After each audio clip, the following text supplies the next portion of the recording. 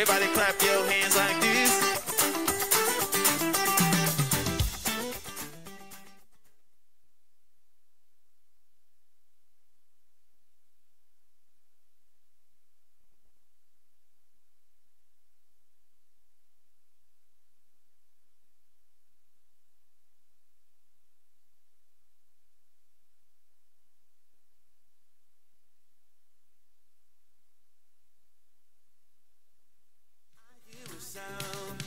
A sound from heaven is flowing through my veins, and I am free.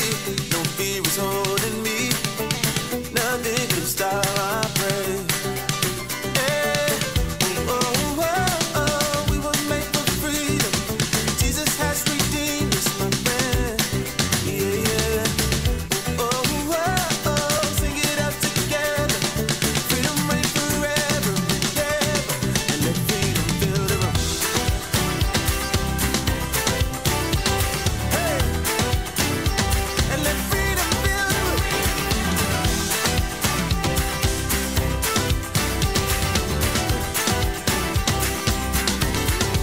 I hear a sound from heaven. It's flowing through my veins. I am free. No fear holding me. Nothing can stop my praise. Hey, oh, oh, oh. We were made for freedom. Jesus has redeemed us, my friend. Oh, oh, oh. Sing it out together. Freedom reigns forever. Hey, let freedom fill the room. Let freedom fill the room.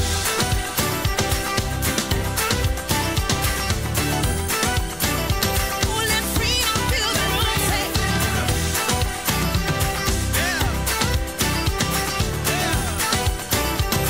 let freedom fill the room. Oh, oh, oh, let freedom fill the room. Say,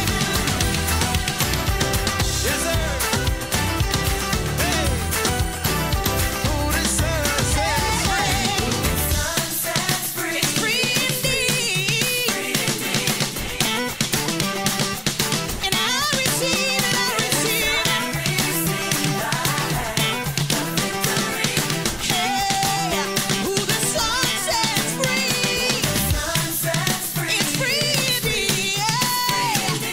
No longer bound. I'm free today. No longer bound. Yes, I receive. I got a victory. One, two. There's freedom in the room.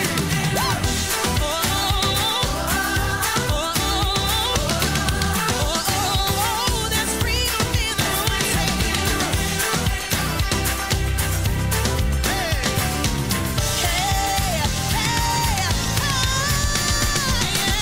Freedom.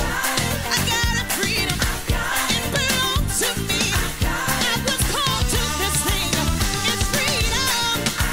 Freedom, give him the glory. Freedom, give him the praise. It belongs to me. It belongs to me. God gave it to me.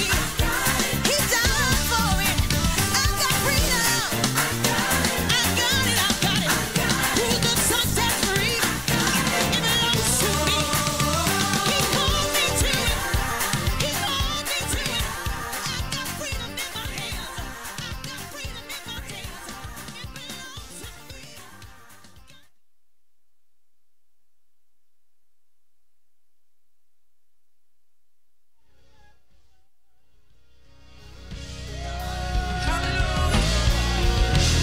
Hallelujah.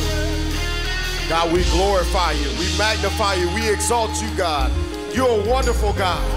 We worship and magnify your holy name, God.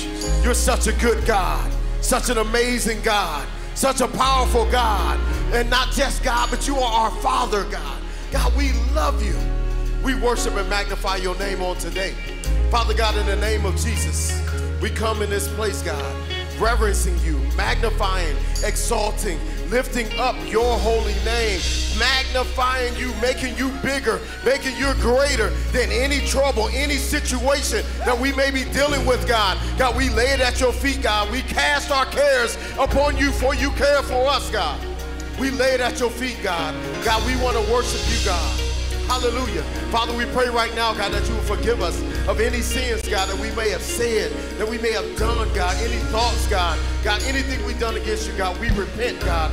God, we ask that you cleanse us, wash us, forgive us, God. In the name of Jesus, Father, we pray, God, for the service, God, those that are in this sanctuary, those that are watching online. God, we pray, God, that you move by your power, that you move by your spirit.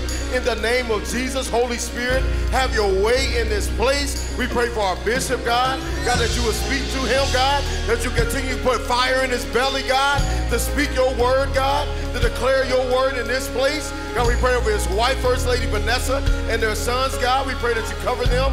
God, cover the Word of God church and ministry family, God, here and internationally, God, worldwide. Father, you be glorified. You be exalted, God. You be lifted up, God. We worship and magnify you, God. You be glorified in Jesus' name. Come on, lift it up in this place. He is worthy. Come on, he is worthy. Hallelujah. We thank you, Lord. Hallelujah. Come on. You are worthy, Lord. Come on, let's sing it real quick. You are worthy, Lord. Come on, lift it up. Come on. You are worthy, Lord. You are worthy, Lord. You are worthy, Lord. You are worthy, Lord. You are worthy, Lord. You are worthy, Lord. You are worthy, hey. You are worthy, Lord. Come on, lift it up. You are worthy, Lord. You are worthy, Lord. You are worthy, Lord. We start by giving him the praise. You are worthy. You are worthy, Lord. You are worthy, Lord. You are worthy, Lord. You are worthy, Lord. You are worthy. Come on. You are worthy, Lord. You are worthy, Lord. Lord, we'll give you the worship. You are worthy, Lord. You are worthy, Lord. You are worthy, Lord. Yeah. You are worthy, Lord. You are worthy, Lord. You are worthy, Lord. You are worthy, Lord. You are worthy, Lord. You are worthy, Lord. You are worthy, Lord. You are worthy, Lord. Come on and lift up the Lord in this place. If you know that our God is worthy, hallelujah, our God is holy, our God is wonderful, hallelujah, and I will bless the Lord at all times. Let us enter in his gates with thanksgiving. Are you thankful to be alive? Are you thankful for a brand new day, brand new mercies I see morning, day, hallelujah. We bless your name today, God, hallelujah. Come on and bless the Lord in this place. Come on and bless him, hallelujah. Hey, put your hands together and shout hallelujah. I will bless the Lord. I will bless the Lord. Anybody come to bless the Lord in this place? If you're watching, come on, say, I will bless the Lord. If you're in this place, say, I will bless the Lord. Come on. That's a command, hallelujah. Hey, say, I will bless the Lord at all times.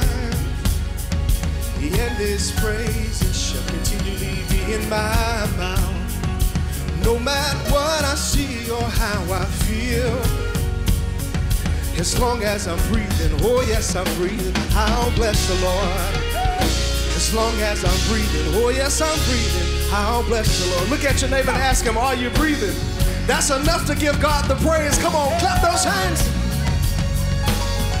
Sing, I will bless the Lord at all times. And his praise shall continually be in my mouth. No matter what I see, or how I feel, as long as I'm breathing, oh yes, I'm breathing. Yeah. As long as I'm breathing, hallelujah. Oh, yes, I'm breathing. Come on. Oh, magnify. Come on, lift your hands right here. Let us exalt. Did you come to exalt the Lord today? Together. Let's lay down our feelings, our crown. Come on. And lift the Savior up. Come on. Now let's do it together. Come on, pull your neighbor, say, let's do it together. Hey. Let's do it together. Come on. Sing, let's do it together. Let's do it together. Come on, nudge him a little bit. Come on, let's do it together. Hey. Let's do it together. Did anybody come to worship? Sing, let's do it together. Let's do it together. That's the only way it works. Sing, let's do it together. Let's do it together. Oh, magnify the Lord with me.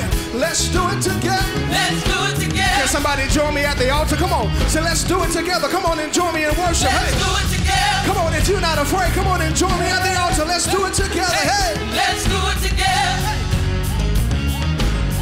You've been better than good. Listen, you've been better than good. You've been better than good to me. Is that anybody testimony? Hey, you've been better than good. You've been better than good to I'm me. looking at a few people that has testified the Lord has been good. Hey, You've been better than good to me. you've been better than good. Come on, you've been better than good. You've been better than good to me. I want you to raise your voice. Hey, you've been better than good. You've been better than good to me. Hey, you've been better than good. Hey, You've been better than good to me. lift those voices in this place. You've been better than good. You've been better than good to We've me. come to worship the mighty God. You've been better than good. You've been better than good to me. Here we go.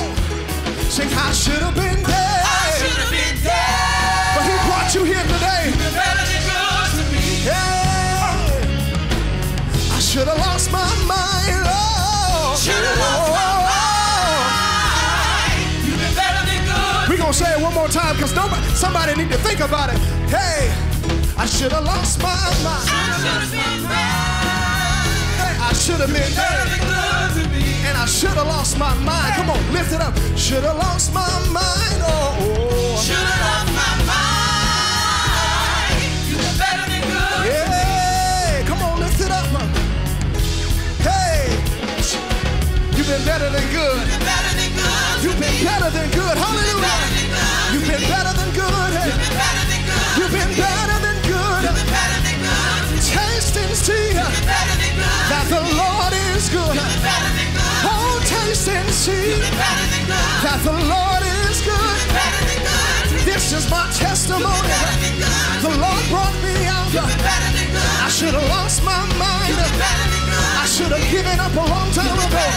But the Lord stepped in and He made a way. Better than good. The Lord stepped in and He made a way. Come on. Better than good. You've been better than good. Better than good. You've been better than good. Better than good. Oh, the Lord has been Better than good. better than me, and I've been to myself. The Lord is good, Better than good. and His mercy endureth. Better than good. The Lord is good. Better than good. Put those hands together in this place.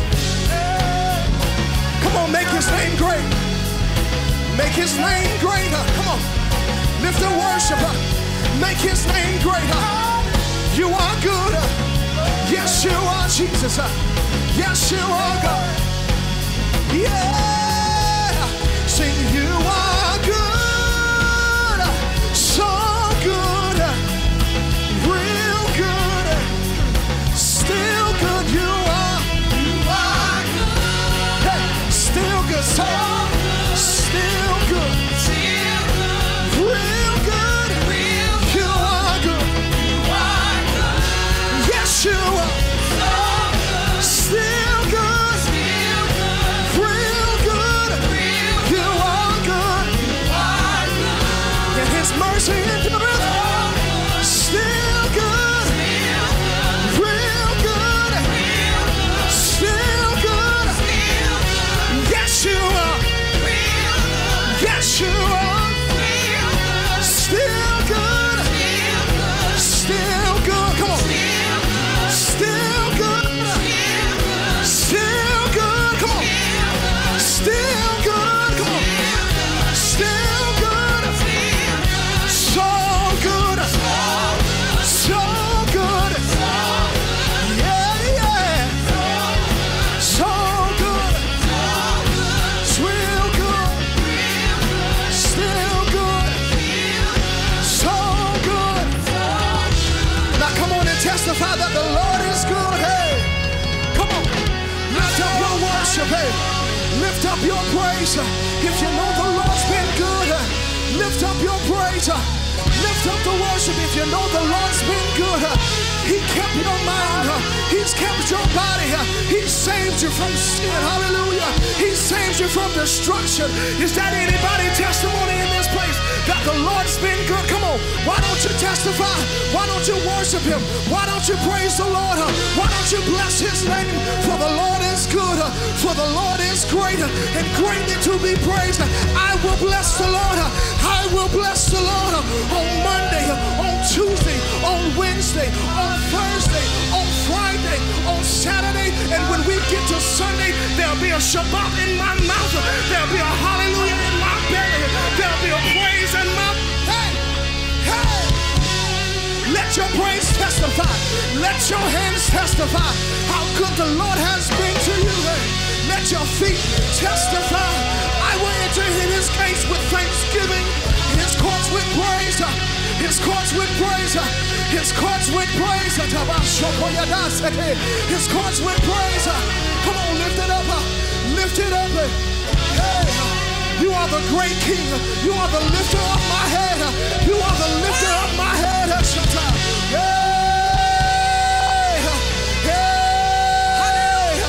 Hallelujah. Magnify him. Come on, praise him. Come on, praise him. Come on, praise him. Come on, David said, I will bless the Lord at all times. Come on, I will bless the Lord at all times. And his praise, his worship shall continually be in my mouth. Come on, somebody ought to lift a worship. Somebody ought to lift a praise. Come on. You know what God has brought you out of. You know what God has delivered you from. You know what he's brought you out of.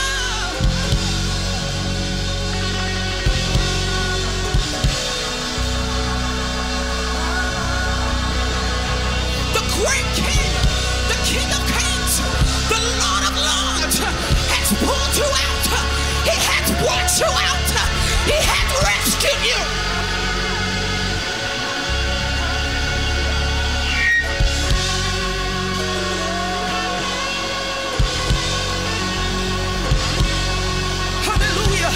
And only you can testify to what God has brought you out of.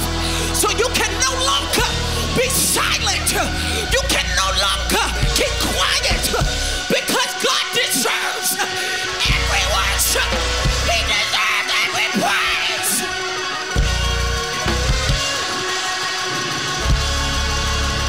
You can't be silent. You can't be silent. You can't be silent. You can't be silent. You can't be silent. You can't be silent. Hey, hey.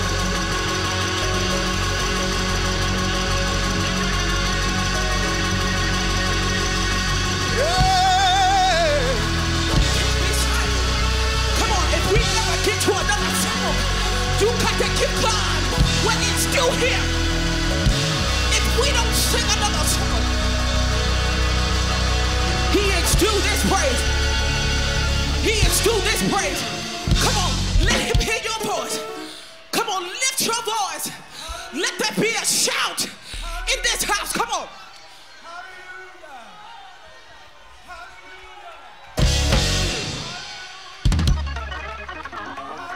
He deserves it. He deserves it. He deserves it.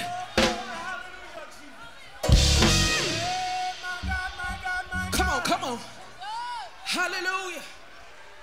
Hallelujah. Throw your hands up to him.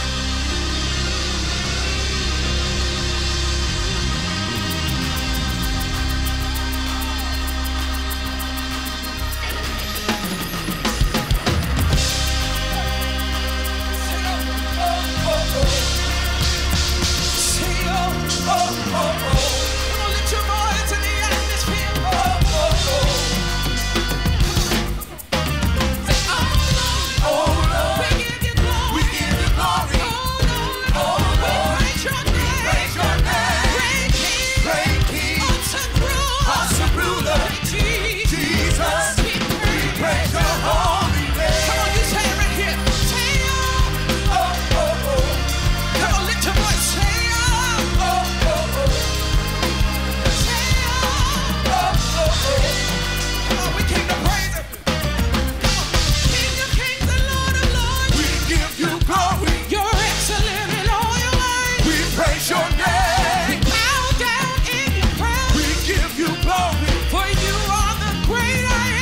praise your holy name. Come on, real big. Say, oh, Oh, oh, oh. Prince of Peace, Almighty God, We give you glory. the everlasting Father, We praise your name. you're the light of the world. We give you glory. We magnify your holy name. We praise your holy name. Oh, oh, oh. Oh, come on. You are the one I depend on. You are my daily bread. No one can compare to your greatness. You are the great I am. Say, oh Lord, we give you glory. Oh Lord, Lord, we praise your name. the great King, awesome ruler. Say, Jesus, we praise the great King, great King, great King, great King, great King. You are the great King. You are the great King. And we bless you. We honor you. We lift you. We lift you. Nobody like you. Nobody greater.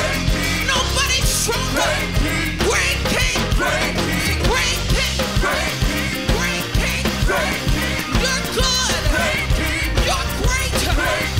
You reign supreme. You reign over everything. And we bless you.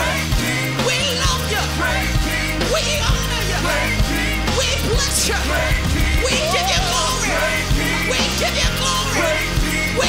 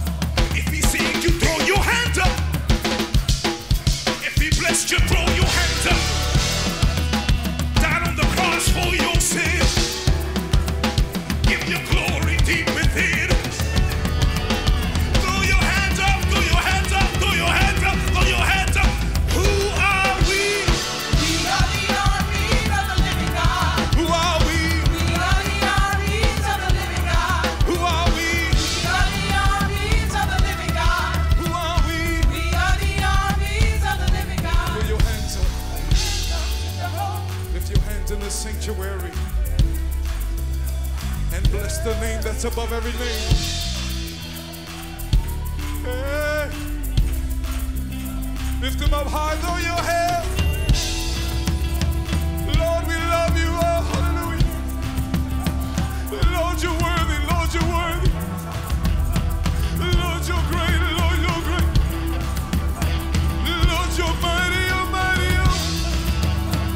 Mighty is the one who sits on the throne. Mighty is the Lamb of God. Mighty is the Lamb of God. Mighty is the Lamb of God. King of kings, Lord of lords. Master of my fate, my universe. So I throw my hands in the atmosphere and I bless your holy name.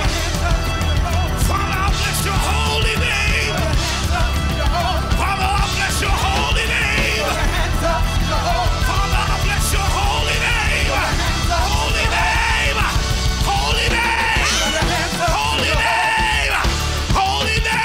Holy name. Holy name. Holy name. Holy name.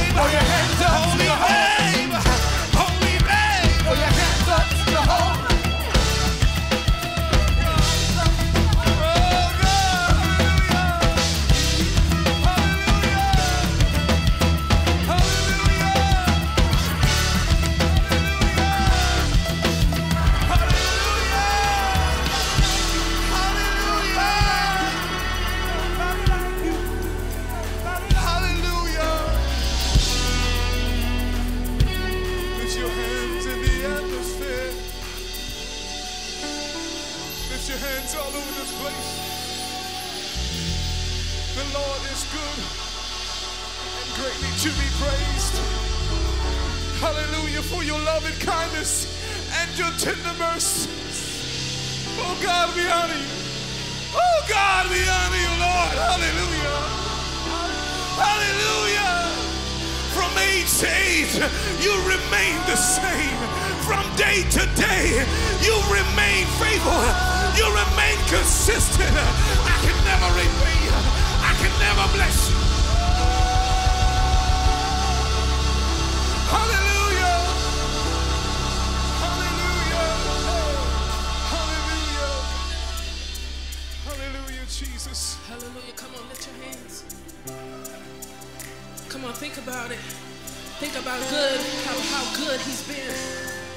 How he's delivered you. How he's rescued you. How he's lifted you. How his love has lifted you. His sacrifice on the cross lifted you and rescued you. You have rescued my life. You have rescued my life. And I'm never going back. Come on, is that your testimony? You have rescued my life. You have rescued my life. And I'm never going back. I think you got it. Come on, can you say it? Say, you have rescued. You have rescued my life. Say, you have rescued my life. And I'm never going back. Come on, lift it up one more time. Say, you have rescued. Say, you have. And I'm never.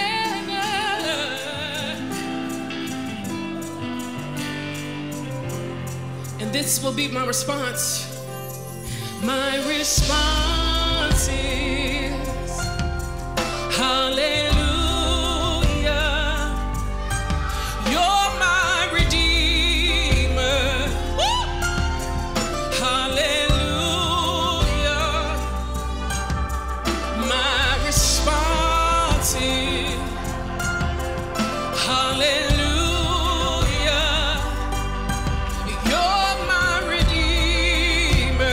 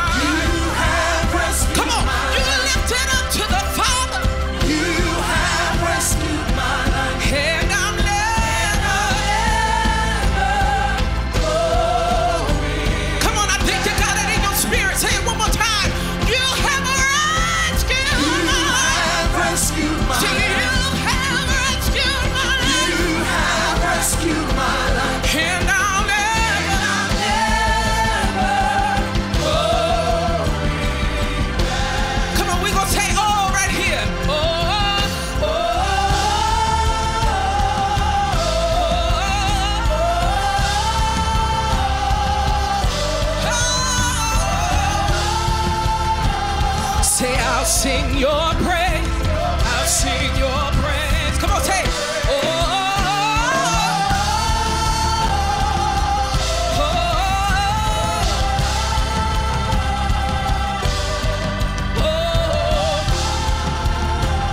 Say, I'll sing your praise.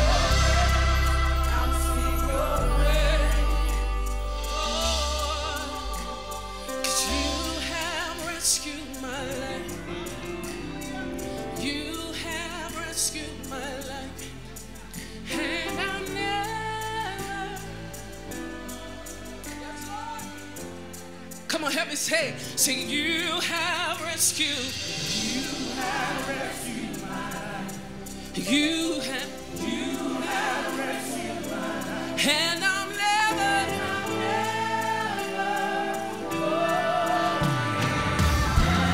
Come on, lift it up. Say, you have rescued my life. You have rescued my life. Say, you have rescued my life. You have rescued my life. You delivered me and you kept me, Jesus. You have rescued my life. Say, you have rescued my life. You have rescued my life. You have rescued my life. You have rescued my life. You rescued me because you delighted in me. You have rescued my life. Say, you have rescued my life. You have rescued my life. You have rescued my life. You have rescued my life. You have rescued my life.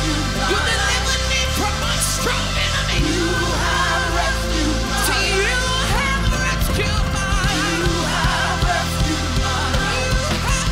Come on, say, you have rescued my life. Lift your voice, say, you have rescued my life. You turned me around, yes you did. You have rescued my life. You transformed me, yes you did. You have rescued my life. You have rescued me. You have rescued my life. Say, you have rescued my life. You have rescued my life.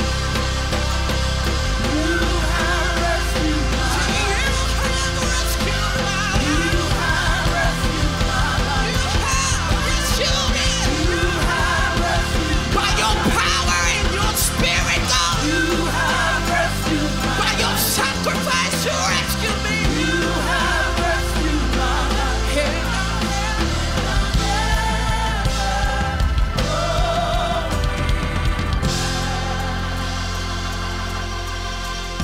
My response,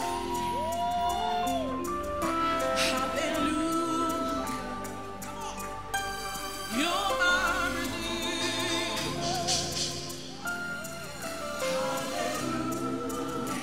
Come on, say, my response. Hallelujah. You're my redeemer. Hallelujah.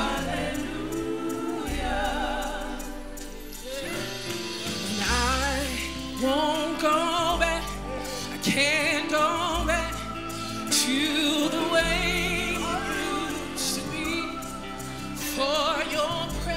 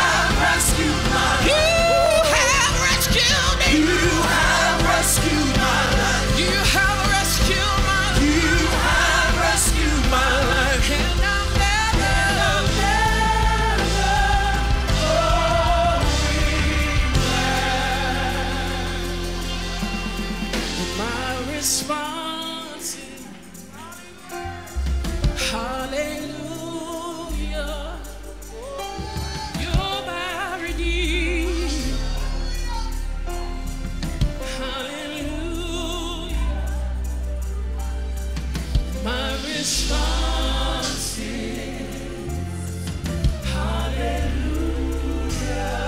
You're my Redeemer. Hallelujah. You have rescued my life. One more time. You have. You have rescued my life. When you think about where you was, You have when you rescued consider what you were before he called you, going back.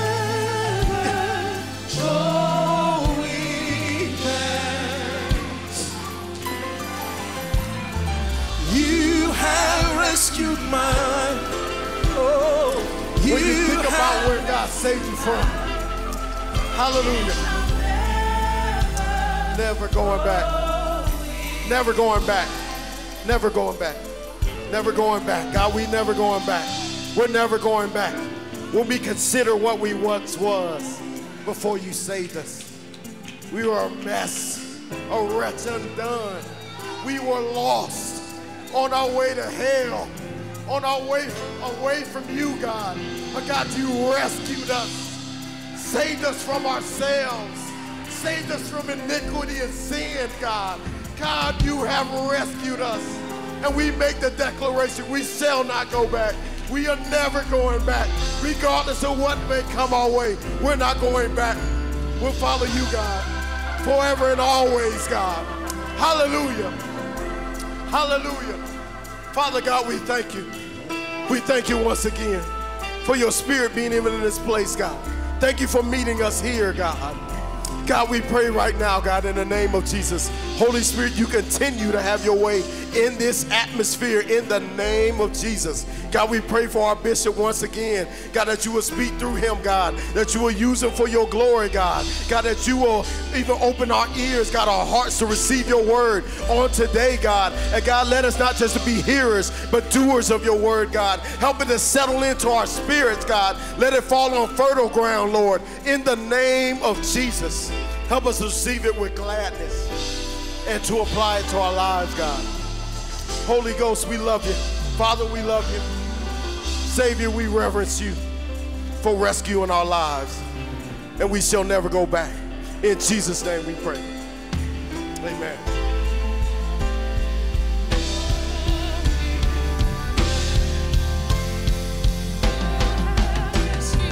You have rescued my life. You have rescued my life.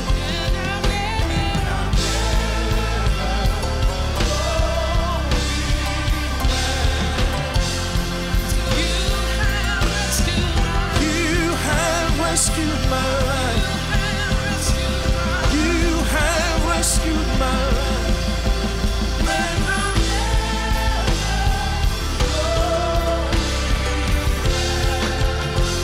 See, you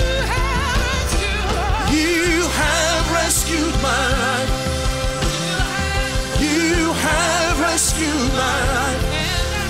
And I'll never go.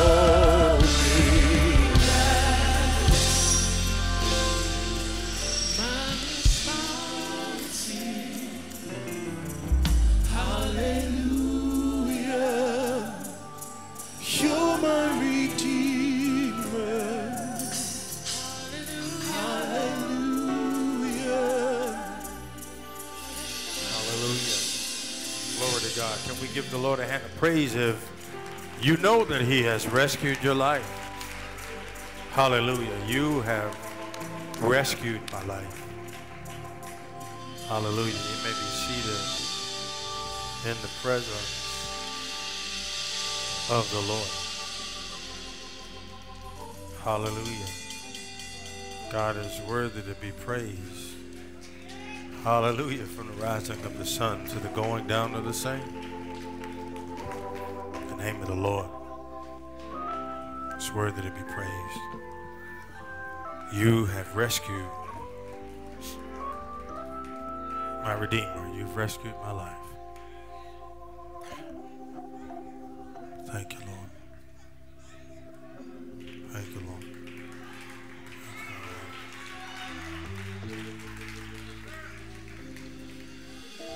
Yes, Lord.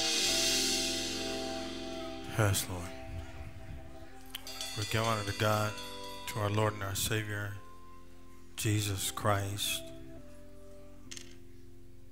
We recognize the indwelling power of the Holy Spirit. We honor our leaders, our ministers, our elders, our pastors, our deacons. We acknowledge and celebrate and honor our First Lady, who has her birthday on this week. Had her birthday. Happy birthday, Lady Davis. Moving on up the ladder, girl. Moving on up the ladder.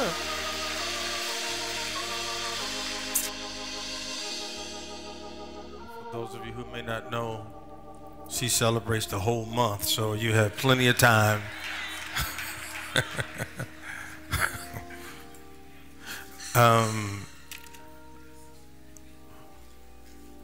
I have a arduous and interesting assignment today. One that I think calls for great maturity to understand and process what I'm about to teach. I say that not only to the audience who is sitting before me, but the audience who is listening to me,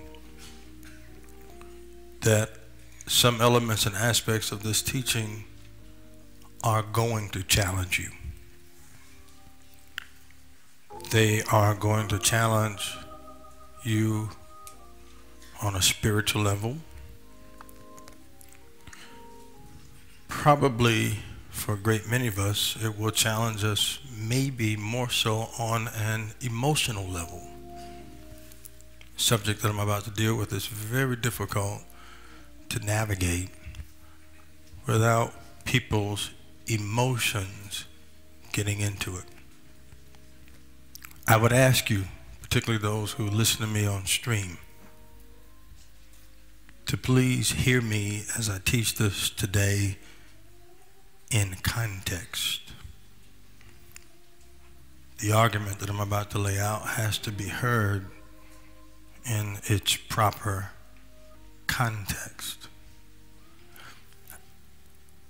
I'm likely not able to finish this argument today. I doubt it. At best, I'll probably be able to lay down much of the framework or the foundation so that I can make a consistent and continuing argument that I think is very needed, very critical at this time in this country, and in particular before the return of the Lord. There are some things that we as the church and the country have to get straight. So one would wonder, ask, why is Bishop going to teach the things that I'm going to teach and in the way? I need you to understand that this is not about flesh or blood. This is spirit, but I have to go through flesh and blood to get there. I need you to go in your Bibles to Philemon.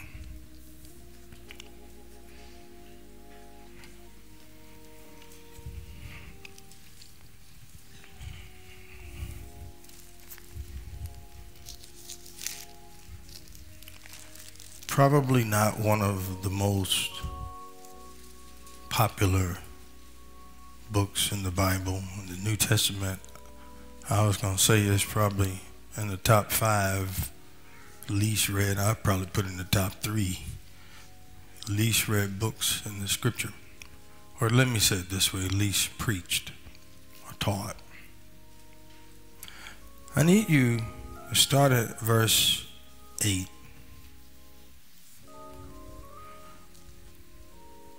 The word of the Lord reads, "Therefore, though I might be very bold in Christ to command you what is fitting, Yet for love's sake, I'd rather appeal to you, being such a one as Paul, the aged, and now also a prisoner of Jesus Christ, I appeal to you for my son Onesimus, whom I have begotten while in my chains, who once was unprofitable to you, but now is profitable to you and to me. I am sending him back. You therefore receive him, that is my own heart, whom I wish to keep with me, that on your behalf he might minister to me in my chains for the gospel. But without your consent, I wanted to do nothing, that your good deed might not be by compulsion, as it were, but voluntary. For perhaps he departed for a while for this purpose, that you might receive him forever, no longer as a slave, but more than a slave, a beloved brother, especially to me, how much more to you, both in the flesh and in the Lord. With God's permission and the leading of the Holy Spirit, I want to preach to you from 3 letters that have become very popular in the contemporary media in the country, but I want to give them in another context. I want to preach to you this morning from the subject CRT. Now, for those of you who hear that, your immediate thought with CRT, based on how the media pushes these letters, is probably going to be critical race theory. That's not my message. CRT for me is Christian race theology. CRT, Christian race theology. It's good to see Pastor McCrae is with us this morning in service. Hallelujah. Good to see you, brother.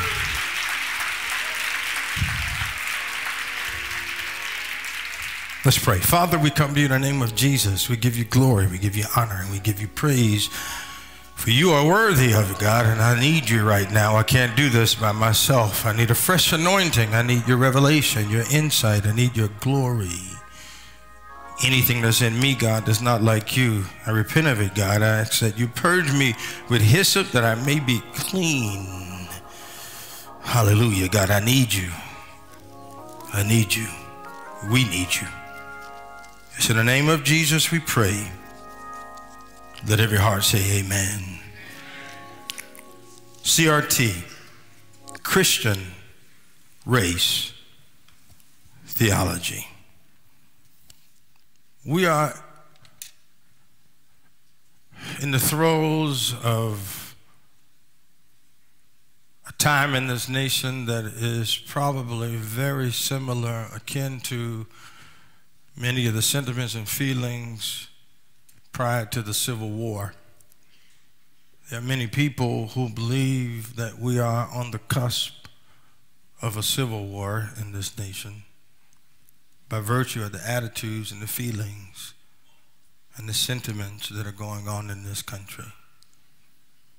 One of the agitations that's in this nation is something that has been around for probably 40 years in scholarship and theory, this idea of CRT, that race informs almost all policies and systems, or racism does, due to the biases that are in the hearts and the mind of people, that race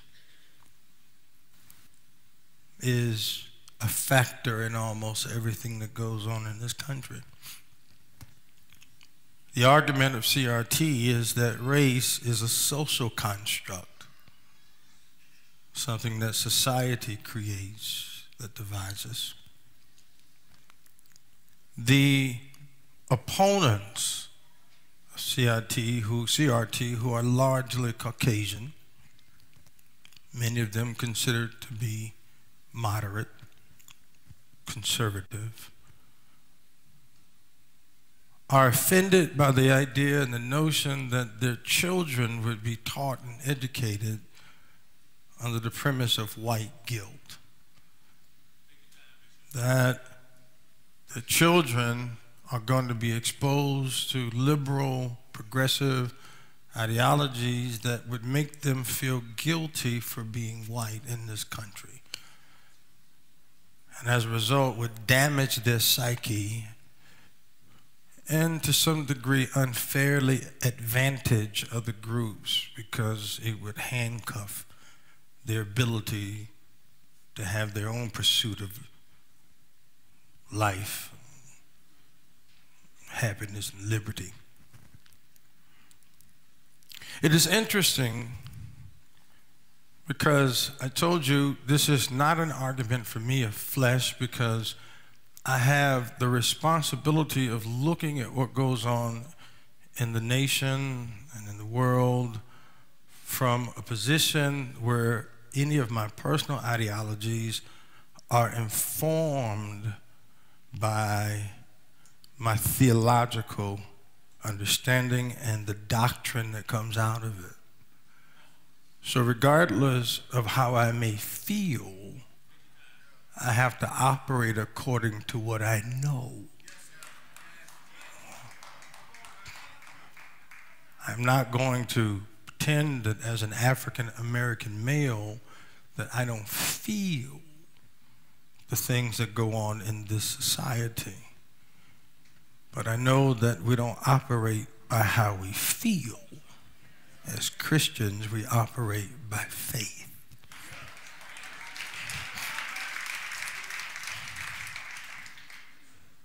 By faith, I don't put my confidence in the American government. By faith, I put no great confidence in any form of human government. But by faith, my vantage point of the American democracy does not refute what one would call patriotism or loyalty. I just hold no high regard for human government because they're governments of men predicated on the hearts of men. I love Revelation 11, and I want you to just quickly read it with me. When this seventh trumpet is sounded, and the seventh angel makes the declaration in the 11th chapter of Revelation. And I think that this is a powerful understanding that we should have as Christians. The Bible says in verse 15, and I got to move, then the seventh angel sounded, and there were loud voices in heaven saying, the kingdoms of this world have become the kingdom of our Lord and his Christ, and he shall reign forever and ever. So when the angel makes this declaration, he is making the declaration over all kingdoms and nations and governments and saying, now the kingdoms of this world have become the kingdom of our God and his Christ. Now the reign and the rulership of God is taking over in the earth. Now you're about to see what government really is supposed to look like. Now you're going to see what authority is supposed to be. Democracy is but a cheap imitation of theocracy. It wants the results of theocracy, but it does not employ the principles of theocracy. Theocracy is a government that's governed by God. Democracy tries to imitate aspects of it, but denies core principles. Democracy is based on you having rights. Theocracy is based on you having righteousness. I feel like teaching just a little bit. Democracy is successful at the achievement of rights. Theocracy is successful at the achievement of righteousness. Be ye holy, for I, the Lord your God, am holy. Democracy operates on an individual's perception or values.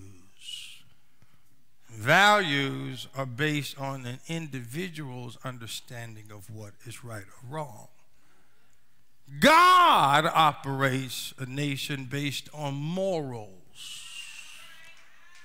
which is God's perspective of what is right or wrong for a society. Democracy, or in a democracy, a person can have certain values that ignore the morals of God. As long as this is important to me, I have certain rights that may not or don't have to be righteous, but they're my rights. And so, as a result, the majority rules. Oh, God, help me today. But in a theocracy, it is the majority of one, and that is God.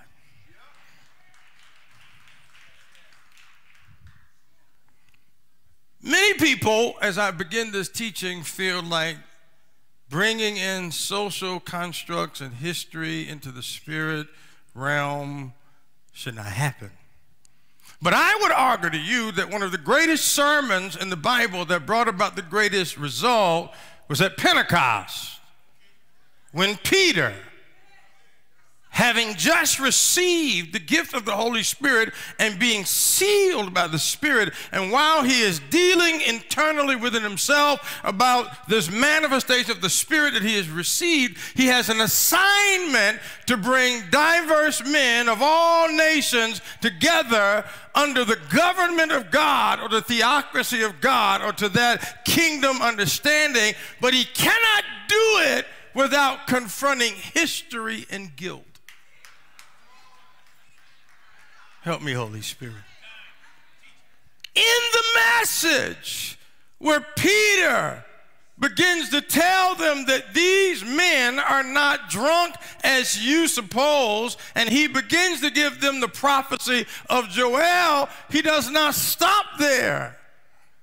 He begins to deal from a historical context. In order to get them to the spirit realm, he must go through history. And I submit to you that as much as Peter had his assignment to get those who were at Pentecost to the spirit realm and had to go through history, if I am to do my assignment properly, I must go through history too. Peter asserts to them that they had taken Jesus by lawless hands. And by lawless, he was not talking about the laws of men, because they went through a court proceeding according to the law, but they had broken the law of God by crucifying the Christ. So when he asserts they did it by lawless hands, it's not that they did not adhere to human or natural law, but rather they had broken the law of God. Then he goes through the history and says, permit me to speak freely. This is the sermon that Peter preached that brought 3,000 souls. But he said, permit me to speak freely. Permit me to tell y'all the truth. Then he begins to go back in history, and he goes to the patriarch David, and he walks through the historical account all the way up to Jesus. And then in the end of that, the Bible says in Acts 2:37 that when they heard this, 37, they heard this, they were pricked or cut to their heart. which intimates guilt. America wants to declare a history that is guiltless. America wants a history that is discussed free of guilt.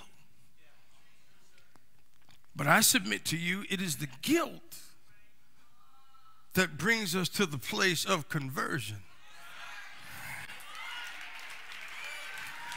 Help me, Holy Spirit. It is the awareness of the guilt that brings us to a place of repentance. How many of us, if you had not confronted your guilt, would you ever have changed? Would you ever have gotten to the place where you put away the things that you did formerly if you had not confronted your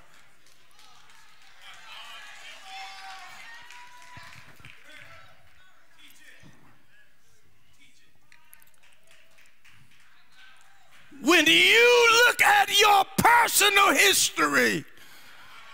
Oh, I got to tell it to you truthfully. When you look at who you used to be and what you used to do, it's very difficult for you to tell your history and avoid your guilty places. You have to be honest about your own guilt. That's why when most of us testify, the first thing we have to say, I was a sinner. And Paul said, I was chief of sinners, and I was a wretch undone. God wasn't finished with me. When I look at my history, the only thing I can say is that God was not finished with me. And for the deeds, I'm guilty. America wants a guiltless history. They don't want their children to know their guilt. They don't want to have a discussion that conjures up that guilt. But if we are to be Christian, the Bible says we have to speak the truth in love. This is where it gets difficult for many of us because our emotions sometimes cancel out the love of the truth. Our emotions and our anger sometimes take over us, and it's very difficult for us to deal with the truth and it not be done in a spirit of love.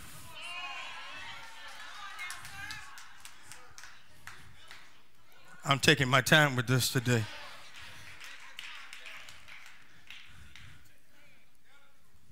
The history of the U.S. as it relates to slavery is very different from that of the slavery of the Bible. I have to deal with history. Deliverance in the Bible of a people from enslavement often required, help me, Holy Spirit, the delivery of said people from the place of their enslavement. Let me put it in context. The deliverance of the Hebrews from slavery required that the Hebrews had to leave Egypt. So the deliverance was predicated on the delivery of the people to a new place. The deliverance of the Jews in Germany from the oppression of the Nazis required the removal of the people from the place of oppression. America is in the unique position of the deliverance of the slave keeps them in the place of their oppression. Asked the former enslaver to exist with the formerly enslaved as equals.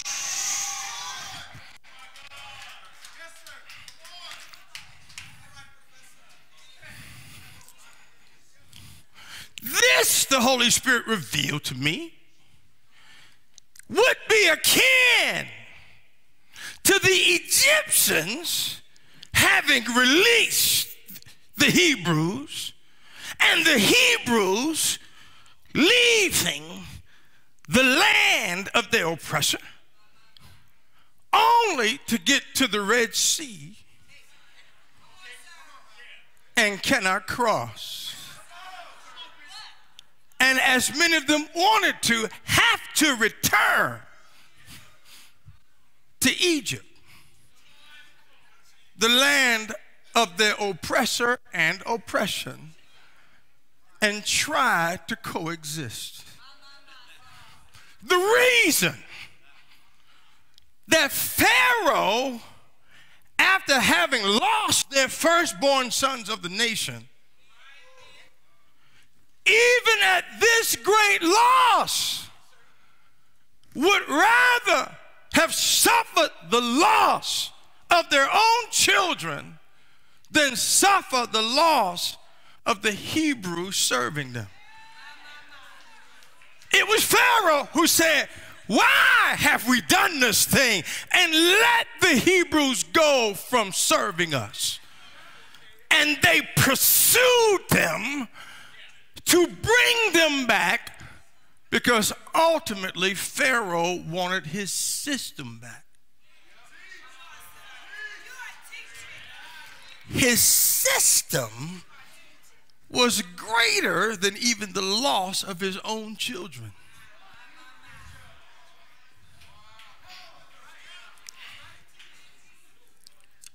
In the Civil War, the Confederacy lost their firstborn sons, much like Pharaoh did.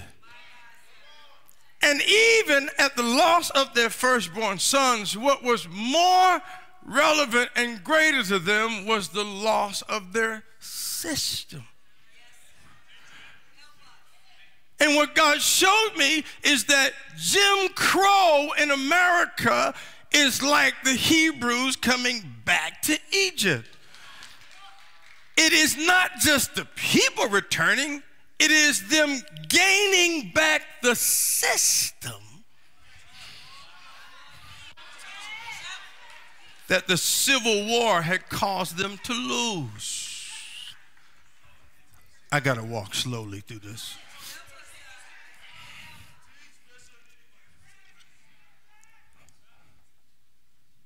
The idea that in America, race does not inform our history and our decisions is a falsehood.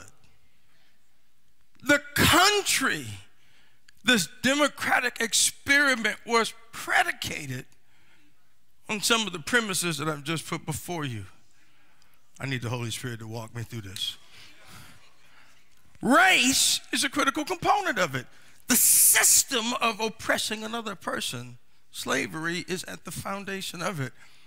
It is an experiment that is doomed to fail because it is not a theocracy. It is based on the values, whether right or wrong, not the morals of God, but the values that people accept in their heart. At the beginning of the experiment, the values of the very presidents who established the country were not that of God. The first 12 presidents, including George Washington, owned slaves. I'm going somewhere. I need y'all to stay with me. So when we talk in context of our founding fathers, it's hard for you to be my father when I'm your slave. feel like I need to teach in here. Abraham Lincoln, who is purported as being the liberator of African Americans in this country, was by his own value system a colonizer. Abraham did not release or attempt to release the African Americans in this country because of the love he had for them or the value that he saw in them. I just need to teach before I go further. It was a lesser of evils. He was trying to preserve the union that was divided under his presidency. And he, by his own admission, if he could have avoided the slavery issue and kept the union together, he would have avoided slavery altogether. It's just that one faction of the country was so committed to their system that they would rather fight and divide to let their system go. One of the not talked about speeches of Abraham Lincoln, he then called Negro leaders together in the White House and suggested to them that the problem for race and the divide in the country was because Negroes were in the country. That maybe the way to solve the problem is to get Negroes out of the country. So the great Abraham Lincoln's solution was not an emancipation proclamation. It was to send black people to Haiti, Central America, and back to Africa. He was a colonizer. He wanted to establish a black colony somewhere else and extend Western dominance.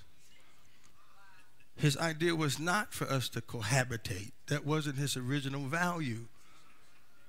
The Confederacy forced him to have to use a War Powers Act of the Union soldiers to fight to release slaves to keep the country together, to make the Confederacy release their system. I'm just trying to teach before I...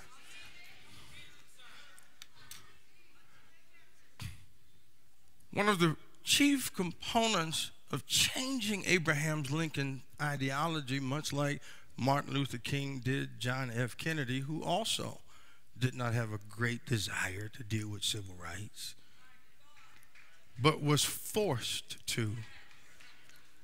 When the cameras were put on children being brutalized in the streets, it forced John F. Kennedy to have to deal with the issue of race. I know y'all are wondering where I'm going with this, but I told you, Peter had to go through the history to get to the conversion. Stay with me. So, Frederick Douglass begins to be the person in the ear that causes Abraham Lincoln to give the kind of speech of 3 years ago.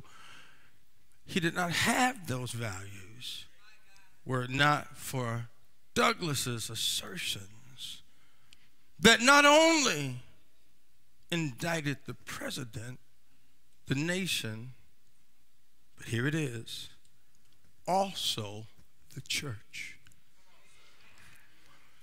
In a speech that was delivered on July 4th, entitled by Frederick Douglass, I need you to put it up on the screen, "What is to a slave the 4th of July?" I need to read this.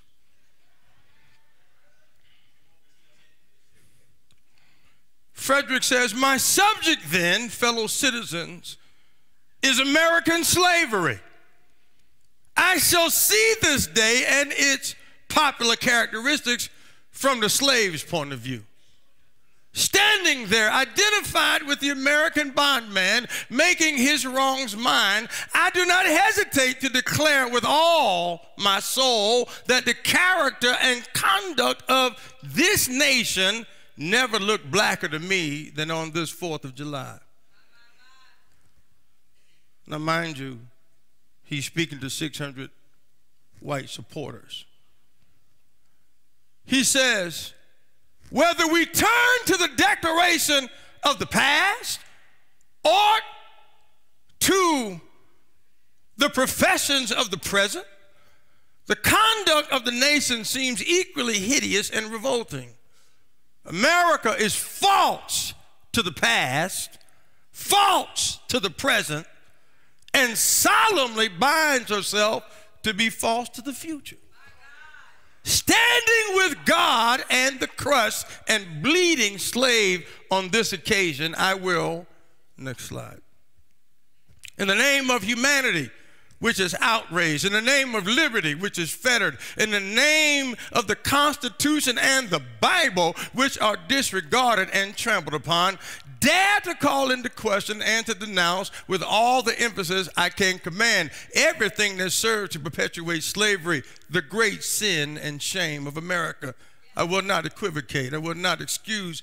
I will use the severest language I can command, and yet not one word shall escape me that any man whose judgment is not blinded by prejudice or who is not at heart a slaveholder shall not confess to be right and just. Next slide.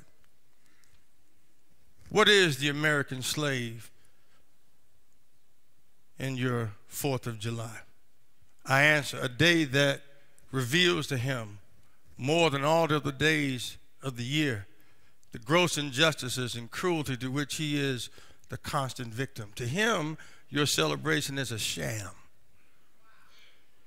Your boasted liberty and unholy license, your national greatness, swelling vanity, your sounds of rejoicing are empty and heartless. Your denunciation of tyrants, your brass-fronted impotence, your shouts of liberty and equality, hollow mockery, your prayers and hymns, your sermons and thanksgiving with all your religious parade and solemnity are to him more bombast, fraud, deception, impiety, and hypocrisy, a thin veil to cover up crimes which would disgrace a nation of savages. There is not a nation in the earth, on the earth, guilty of practices more shocking and bloody than are the people of these United States at this very hour.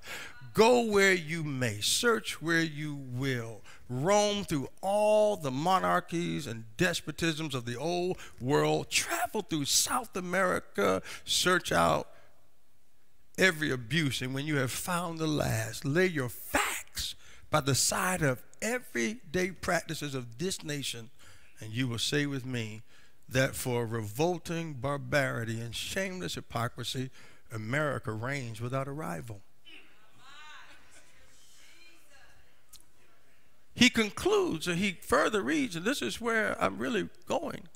He says, a worship that can be conducted by persons who refuse to give shelter to the houseless, to give bread to the hungry, clothing to the naked, and who enjoin obedience to a law forbidding these acts of mercy is a curse, not a blessing to mankind. The Bible addresses all such persons as scribes, Pharisees, hypocrites who pay tithes of mint, anise, and cumin, and have omitted the weightier matters of the law, judgment, mercy, and faith. But the church of this country is not only indifferent to the wrongs of the slave, it actually takes sides with the oppressor. It has made itself the bulwark of American slavery and the shield of American slave hunters. Many of his most eloquent divines who stand as the very light of the church have shamelessly given the sanction of religion and the Bible to the whole slave system. They have taught that men may properly be a slave, that the relation of master and slave is ordained of God, that to send back an escaped bondman to his master is clearly the duty of the followers of the Lord Jesus Christ. And this horrible blasphemy is palmed off upon the world for Christianity.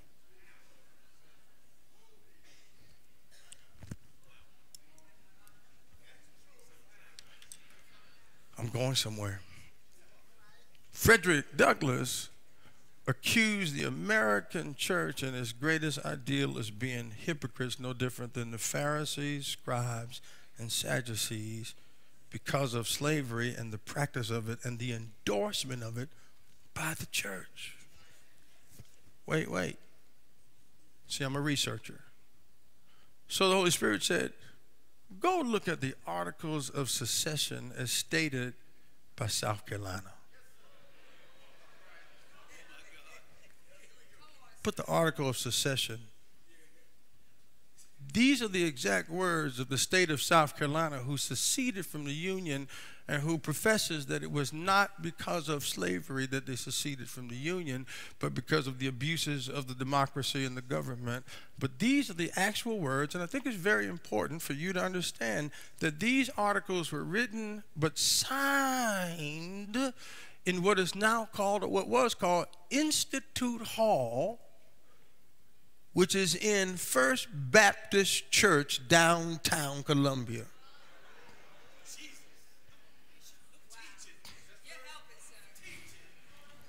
So I need you to be clear that the Articles of Secession that caused the Confederacy to break from the country, South Carolina's articles were signed in the church, downtown Columbia right now. And this is their reasoning. Thus, the Constituted Compact has been deliberately broken and disregarded by the non-slaveholding states, and the consequences follow that South Carolina is released from her obligation. The ends for which the Constitution was framed are declared by itself to form a more perfect union, establish justice, ensure domestic tranquility, provide for the common defense, promote the general welfare, and secure the blessings of liberty to ourselves and our posterity. These ends it endeavored to accomplish by a federal government in which each state was recognized as an equal and had separate control of its own institution.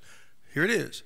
The right of property in slaves was recognized by giving to free persons distinct political rights, by giving them the right to represent and burthening them with direct taxes for 3/5 of their slaves, by authorizing the importation of slaves for 20 years, and by stipulating for the rendition of fugitives from labor. We affirm that these ends for which the government was instituted have been defeated, and the government itself has been made destructive of them by the action of non-slaveholding states. Those states have assumed the right of deciding upon the propriety of our domestic institutions and have denied the rights of property, meaning people, established in the 15 states and recognized by the Constitution. They have denounced, look at this, as sinful the institution of slavery. They have permitted open establishment among them of societies which avowed object is to disturb the peace and to elloign the property of the citizens of other states. They have encouraged and assisted thousands of our slaves to leave their homes, and those who remain have been incited by emissaries, books, and pictures to serve our insurrection. They are saying very clearly, the church, Christian articles are saying, the government is saying that our conduct of slavery is sinful. Wait. The government is telling a part of the nation and the church, your actions are sinful, and the church is advocating for the sin. I need to put this in context.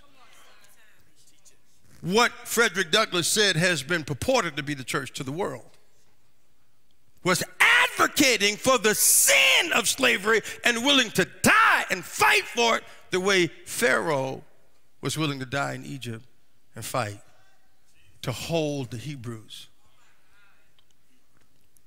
The difference is the government was formed with people who profess to be Christians at the heart of it. And this is the attitude and the history that brings us to present point. Now, you may say, what is the relevance? In that, they talk about they were charged taxes for what was called the 3/5 compromise. I'm about to preach, but I got to get this last history out. Now, what this is the 3/5 compromise, but many of you don't understand the significance of it even to this day. Your electoral college of these United States is formed on what is called the 3/5 compromise. 3/5 compromise is the fact that the North had more people per se, but actually when you look at the statistics, it was about even. But the North had voting citizens, whereas the South had an equal amount of people, but a majority of them were slaves. And slaves could not vote. So even though there were an equal amount of people, a significant portion were not by race regarded as people. They were chattel. They were property. And property couldn't vote. So the electoral college had to be formed, because if you voted in a majority population in the nation, then the South would unfortunately be compromised because they don't have enough people to vote. So they then had to declare the property called slaves as 3/5 of a person. So every 5 slaves equaled 3 people. And the weight of the electoral college is based on census, how many people you have. So though the slaves could not be treated as people to live, they were treated as 3/5 of a people for the purpose of a vote. But they had no voice in the vote because their vote aligned with their master's vote. So whatever their masters wanted is what the slaves wanted by default. Now, many of you listen to me now, and you're trying to understand where is he going with this, and I'm showing you that in order for this to be fixed, it can only be fixed through the church. But if the church does not do its job and stand up to its responsibility, I don't care how much you protest, I don't care how much you vote, I don't care what you do, until the church realizes its purpose in the nation, it's not going to change. The electoral college still operates very similar to the slave system of its origin. How am I saying this? Well, when you are an African-American male and you get a felony for selling dope, having dope, or having a gun, you lose your rights. Second Amendment right, you can't carry a gun, you lose the right to vote. However, you are still, even in prison, counted in the census. Now, you hear what I'm saying? You are still, just like the slave, numbered in the population, but you can't vote. So your vote is lumped in with the majority. So some of y'all who are listening to me, the same slave system is still in operation today. How many of you in here have maybe unjustly been hanged with a felony because you had crack cocaine and a Caucasian man had powder cocaine, and his sentence was deemed as a misdemeanor and yours as a felony? He was smoking the same dope in the eyes of God, but he can vote, he can have a gun, he can do whatever, but you're not hearing what I'm trying to teach.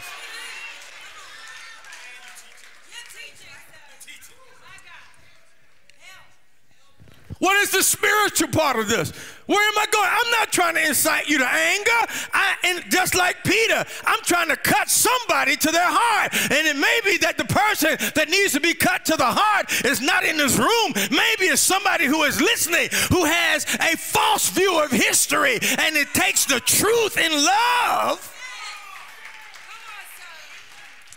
Someone who is professing to be Christian but still holds these values of their forefathers and ancestors and will fight for them and argue for them and do not understand that what the Bible says when you're supposed to be in the world but not of the world. And so even though you may be in a race, if you're a Christian, you're not of that race, because when you become a Christian, you have now become a part of another race. And when you understand that there is a race per se of Christians in the earth, that we don't think like the world, operate like the world, and so you can cannot hold to your historical values and hold to the kingdom values of Christ at the same time. Be you black man, white man. I need you to go to Galatians 3:26 with me.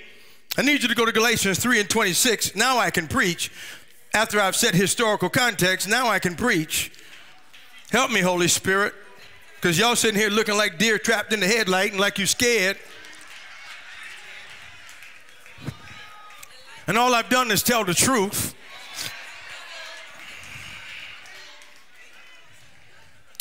The Bible says this, for you are all sons of God through faith in Christ Jesus. For as many as of you as were baptized into Christ, he says, having put on Christ, there is neither Jew nor Greek, there is neither slave nor free, there is neither slave nor free, there is neither slave nor free. And so if a slave was saved in the eyes of the church, the Bible says there's neither Jew nor Greek nor slave nor free. The scripture says there's neither male nor female. You are all one in Christ Jesus. And so if the church had done its job, we would not be talking about critical race theory. If the church was doing its job, we'd be talking about Christian race theology, because it's not just about espousing it, it's about living it. And Peter knew that he had to preach a message to get them to the Spirit. He had to get them to understand the error of their history, because once they accepted Christ, they had to come into community with one another. Devout men of all nations had to come together and put aside their differences and be one in Christ. If nobody else is one in the nation, the race of the church shouldn't be no black church, shouldn't be no white church, shouldn't be no Hispanic church, shouldn't be no green blue church. There is but one church in the earth.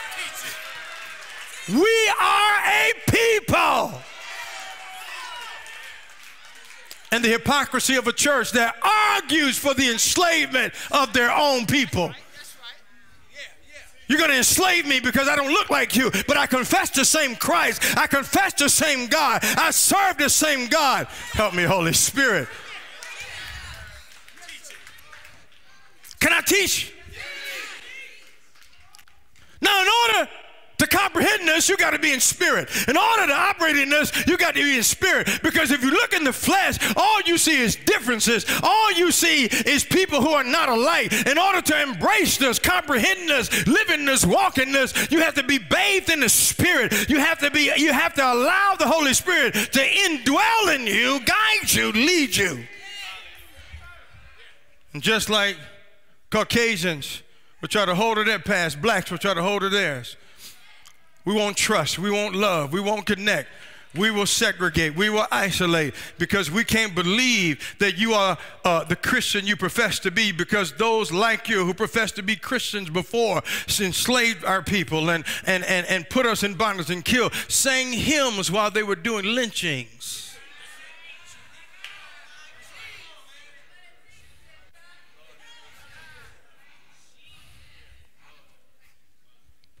I need you to go to 2 Corinthians 5. I got to bust this open.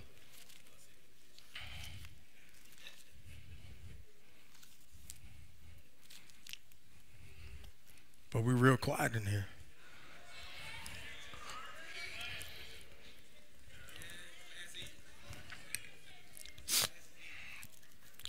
Second Corinthians 5:16. Therefore, from now on, we regard no one according to the flesh, even though we have known Christ according to the flesh, yet now we know him thus no longer. Let me bust the whole foundation of the American church up right now. Let me bust everything that we have known to be the Christian church in America, how it has been purported, the images that it is displayed. Let me help you in your thinking right now and show you the error. I don't even have to go to slavery. I just go to the image that is depicted as Jesus. The Bible says we now no longer regard. This is why I taught you about being in the resurrected life of Christ, that we are not in the crucified life of Christ. We are in the resurrected life of Christ. We're walking in the newness of life. I preached that to you a couple weeks ago, but your mind has to understand what it means to be in the resurrected life. And here's why we're not identifying with the crucified Christ. He's a Palestinian Jew. He's a man who is in the flesh. And the problem with you as a Christian is identifying with him in the natural. You can never perfectly yoke to him in the natural. You are not a Palestinian Jew. He's not a Palestinian Jew. But if any man be in Christ in spirit, everybody is made new. And so what the Bible says is we now, Christians, no longer regard Christ after the flesh. How dare you put an image of a white Jesus? I feel like teachers, how dare you put an image of a white Jesus, knowing what the church has represented in the nation? How dare you, Mr. Theologian, Mr. Preacher, put an image of a white Jesus up before the world and say this is God, when in fact the Bible says we who are in the spirit no longer regard him in the flesh. Don't you dare put a black image, a white image. Don't you dare limit Jesus to the flesh because you ostracize and keep his people out. How dare you profess to be in God and you make his image look like you?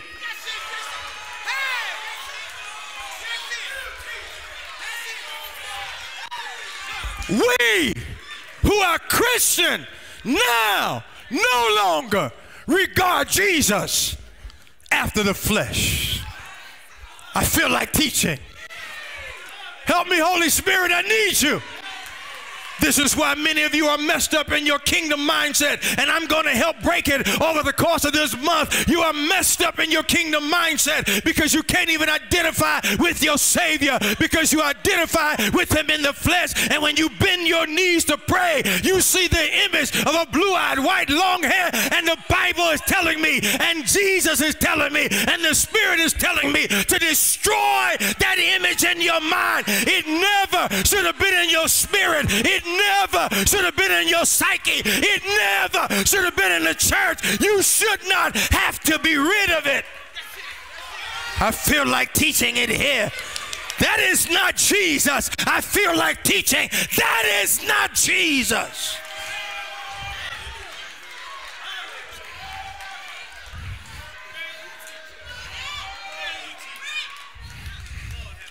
That is a figment of hatred.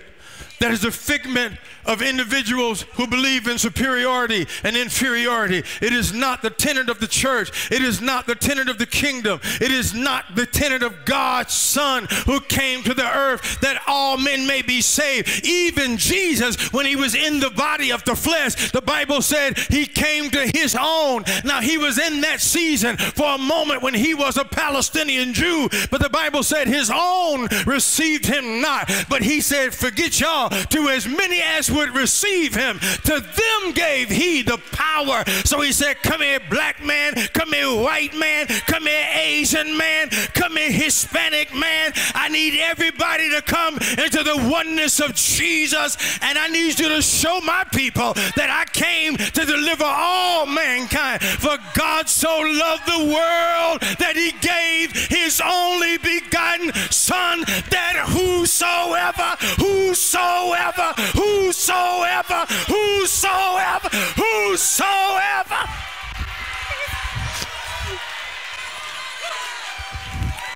believes in him shall be saved. He didn't say believe in him as white. He didn't say believe in him as black. He didn't say believe in him as Asian. He said just believe in him.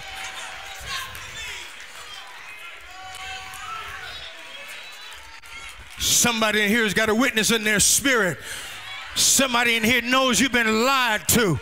Somebody here knows that the enemy has tried to corrupt you. He didn't just try to corrupt you. He corrupted your own brothers who believe that that image is the image of Jesus and that he only represents them. And the Bible tells me, do not regard them as an enemy, but admonish them as a brother. I'm not trying to make you angry at your white Christian brothers. I'm not trying to make you angry at your white Christian sisters, but you got to speak the truth in love. You got to tell them, we no longer regard Christ after the flesh. You are in error if you put an image of Jesus and made him look like you and think I'm going to serve him. You must be out of your mind. I serve the risen Savior. I serve the vivified Savior. I am a child of the Most High God.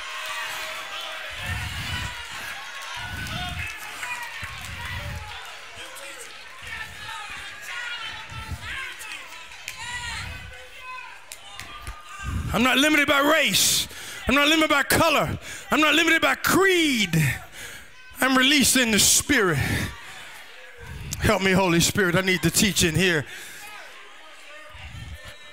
These are the tenets I told you. There is no way I can unpack all of this in one sermon. But what the Holy Spirit is revealing to me, that I had to take you through some form of history just for you to understand where God is trying to take you. I promise you, this is a kingdom message that's not limited to any one race of people. But in order to get all races of people, I got to do what Peter did. I got to give you the shocking truth. I got to give you the hard truth. Guilt has to be laid where it has to be laid. Everybody's got to accept their responsibility.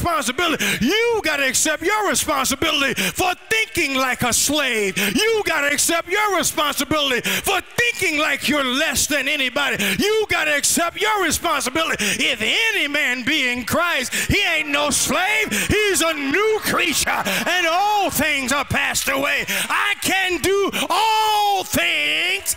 I'm not limited by government. I'm not limited by people. I'm not limited by demons. I'm not limited by devils. I can do all things. I can do all things. I can. I feel like I need to preach in here. What are you talking about? You're a child of the Most High God. You're a son, daughter of the kingdom of God, and you talking about what somebody won't let you do. You must be out of your mind. If God called you, if God spoke to you, if God has directed you, there ain't a devil in hell, not height, not depth, not things present, not things to come. If God is ordering your step, you don't know who you are. You are only limited by your own mind.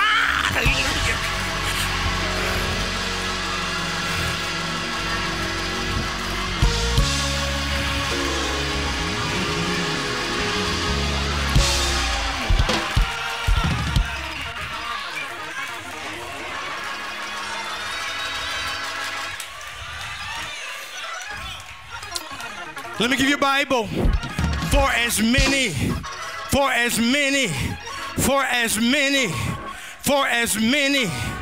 as are led by the Spirit of God, these are the sons of God.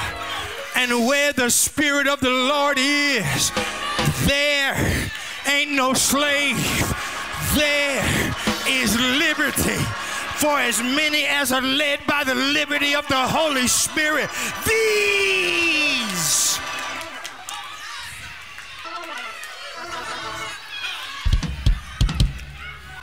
Can I ask you a question? Can I ask you a question? And I'm not even asking this from a historical context. I'm asking this from a spiritual context. I'm not asking this from history. I'm asking this from epistology, the epistles. Let me ask you a question. Are you free? No, you don't hear what I'm asking you. You don't hear what I'm asking you.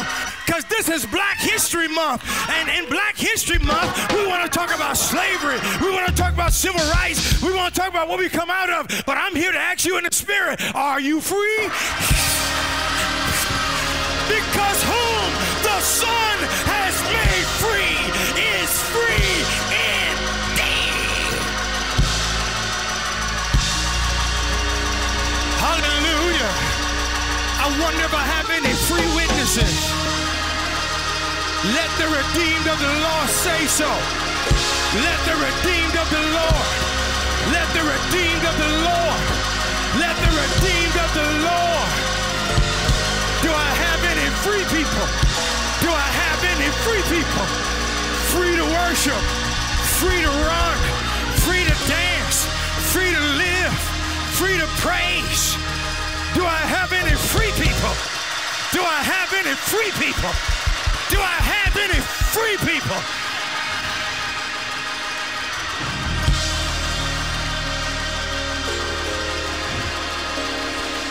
Hallelujah.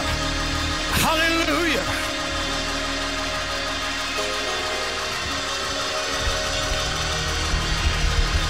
your mind. This is a liberation Sunday. Free your spirit. Throw out the shackles of slavery.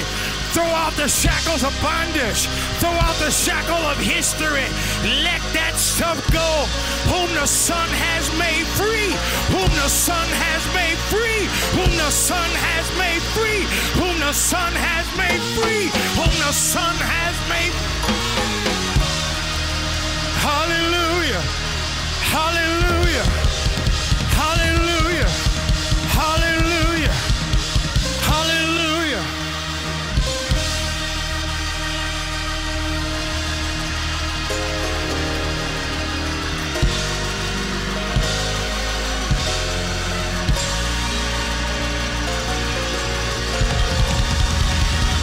Do you feel your liberty?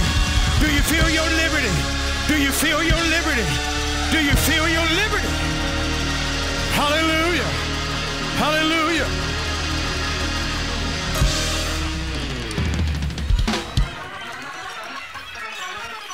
Now in liberty, there is no vengeance. In liberty, we release anger. In liberty, I forgive my oppressor.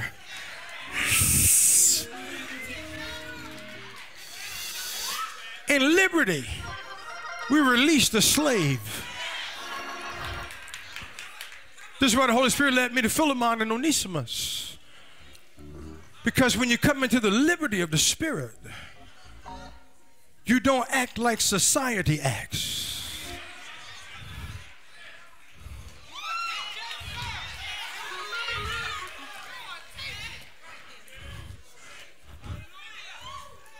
I know what happens to people who are in the flesh called black, because I'm in it too. But I ain't of it. So I ain't angrily marching with Black Lives Matter because I'm free.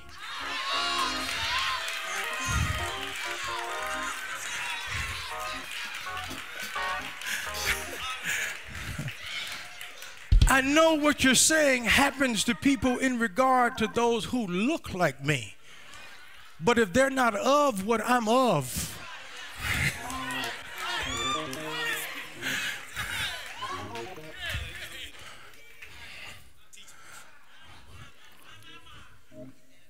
you know not what you are of.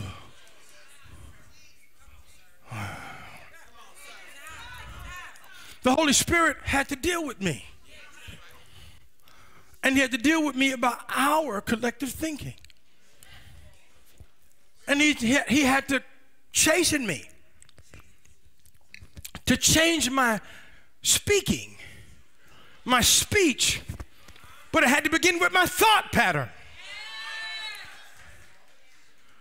We don't understand that we've been so conditioned to regard one another after the flesh that all of the glorious things that God does in our life, we give credit to the flesh. So we limit what God does in our lives, because if he does it through us, he can't get the glory. I'm giving you a kingdom principle. The Bible tells me, do all things to the glory of God. That means I'm not limited from doing anything as long as I do it to God's glory. But we have been so conditioned by race that we give glory to race that belongs to God. You move in a house that God puts you in a neighborhood that others don't want you in, and then you say, I'm the first black man, the first white woman, black man, black woman to be here. God says, my putting you in that house had nothing to do with your race.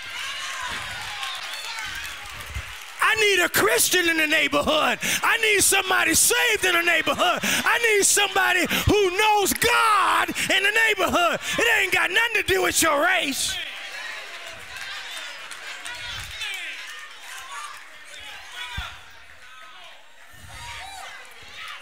All of the accomplishments that we make as African Americans because of the effect of race, we attribute all of our successes, be us Christian or not, to race.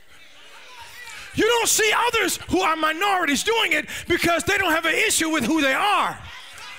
Slavery has damaged us in terms of who we are. And when I found myself thinking about things and God says, that's your old damage, let that go. You don't hear Hispanics saying, we're the first Hispanic business. We don't hear Asians saying, we're the first Asian restaurant. We're the first East Indian hotel. They just go get the hotel. They just go get the business. They just go live in the house. They just go occupy the land. But because we need to be accepted and validated by somebody who does not have the power to validate or accept you, we're always declaring first. And the Spirit said, you know not what you're of. You ain't the first black man in the kingdom to do something.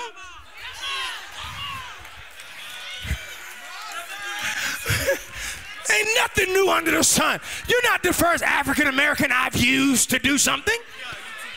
The problem is you're regarding yourself after the flesh, not after the Spirit. And as long as you stay there, you limit my hands. Oh, I got some teaching to do this month. Because your mindset plays into the mindset of your oppressors. You will only operate according to what you think they will let you do. Let me say that again. You will only operate in accordance to what you think they will let you do. But when you start operating according to what I tell you to do, and you don't worry about what any flesh thinks about what I've told you to do in spirit, then you will see the manifestation of God. And when I do it, don't give your flesh glory. Don't say I'm the first black woman, I'm the first black man. You say I'm a Holy Ghost-filled Christian that God has put in this position to let everybody know about the Son of God. And that if, hallelujah.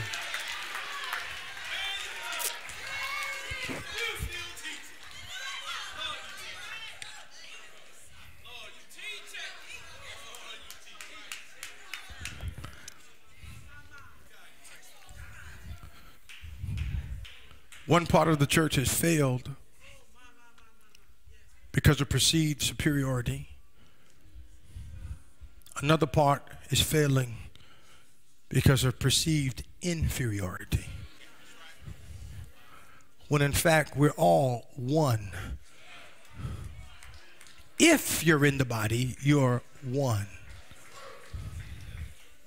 The key is if you're in the body, if you're His, if you have His Spirit, if you confess the name of Christ, you have to do. This is what Paul says to Philemon. He says, I could command you. Paul said, I could command you to do what I'm about to tell you. But because of my love for you, I'm appealing to you. Because I believe you got a good heart. But don't get it twisted. I'm sending him back to you, but I could command you to let him go.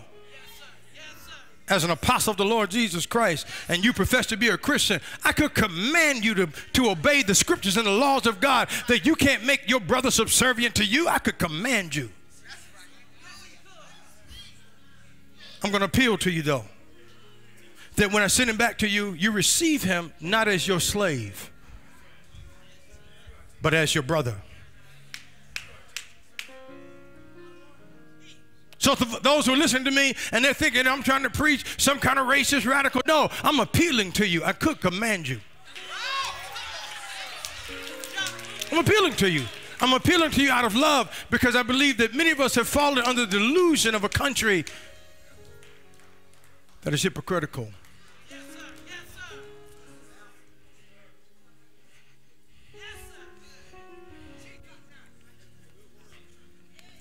I'm appealing to you. See your brothers as your brothers. I'm appealing to you. I'm appealing to you. If you're listening to me and you're listening to me from another country and you look at the oppression and the delusion of this country, you look at the black church and you think we're crazy, see your brothers as your brothers. Pray for us. Until you have lived under the vicious cycle of this type of oppression, you really don't understand it. The many of you who watch me from England, you don't understand the American system until you have lived it.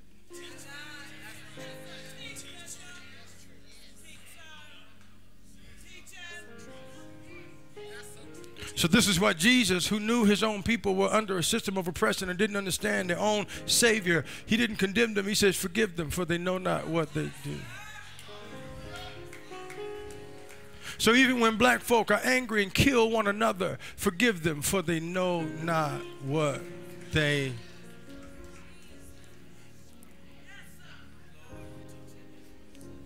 If you train a dog to be angry,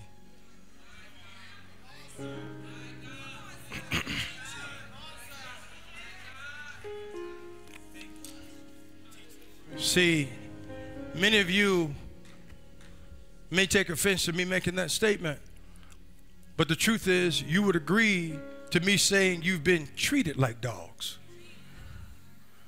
So if you can agree to me saying you've been treated like dogs, then can you not agree to me saying you've been trained like dogs?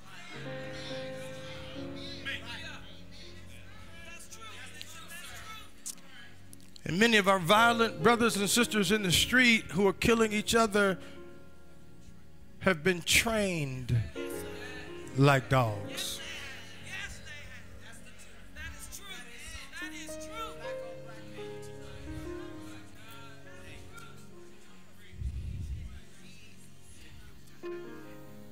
And what the Lord wants to do for us is release the anger that we have toward ourselves, toward others, and recognize who is our brother. Stand on your feet. Who is your sister? Who is your neighbor? Jesus said, he who does the will of my Father, he is my mother and my brother and sister. He.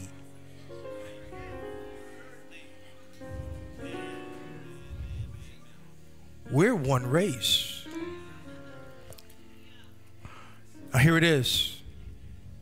We can't rise up and become what we are supposed to be unless you believe in who you are. Hear me, I'm concluding.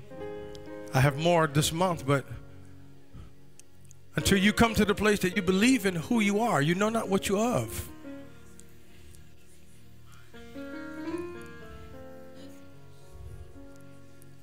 I need to help you today. This is going to be a challenge for some of us. I need you to do this because it's shackling you and it's holding you. And this is what the Holy Spirit wants you to do. Release your history and embrace your purpose in the future.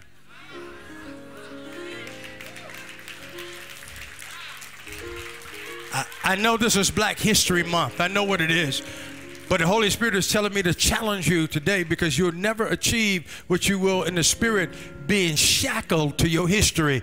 Release your history and embrace your purpose in the future. This is kingdom land. This is a kingdom challenge. Everybody can't accept this challenge. This is a kingdom challenge. Release your history and embrace the purpose of your future.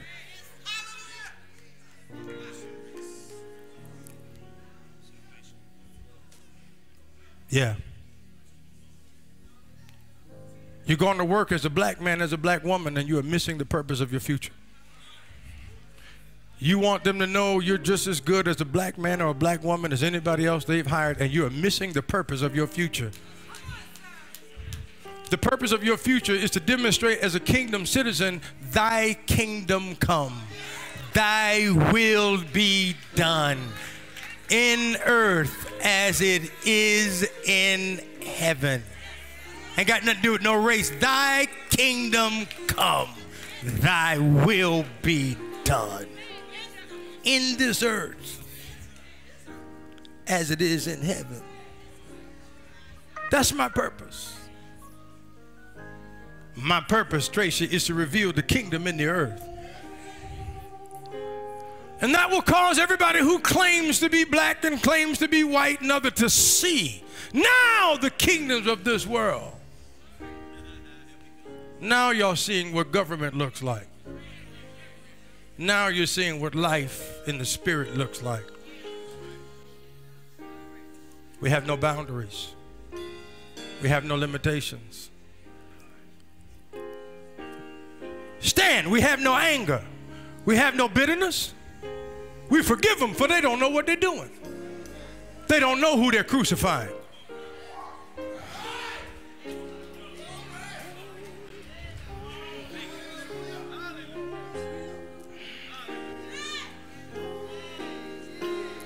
They don't know who they're lynching. They don't know who they're stabbing in the back. They don't know who they're trying to kill. They only know what they see. But they don't have eyes to see.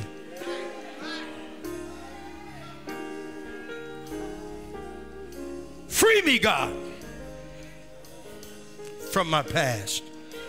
There may be somebody that wants to be saved, to accept Jesus as your personal Savior. This is Liberation Sunday. Freedom from sin.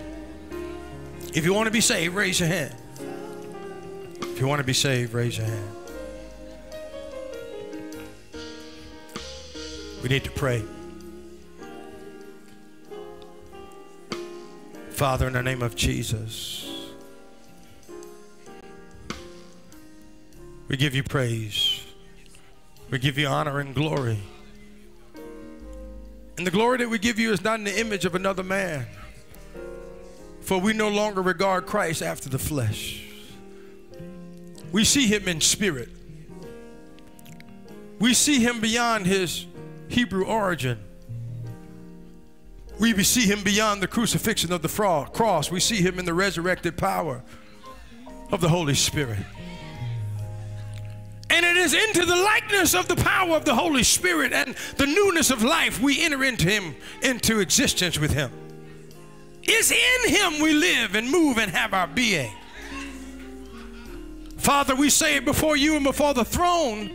We cast down every lying image of Jesus. We cast down every negative thing that has held people back from coming before your throne boldly. We pray for the spirit of those who have misrepresented the church to the world. We pray for the spirits of those, God, forgive them, for they don't know what they really do, God. We pray for our brothers and sisters that confess Christ, but the word declares, how can you love God whom you've never seen and hate your brother who you see every day? Pray for them to understand that as you've done to the least of them, they've done also to you. God, we stand without equivocation. We stand without reservation and hesitation. We stand, God, boldly coming before your throne as children. We're saying this, God, because many of the people who are under the sound of my voice have been made to believe they cannot be your child. They cannot bear your image because they do not appear like you in the flesh, but your image is spiritual.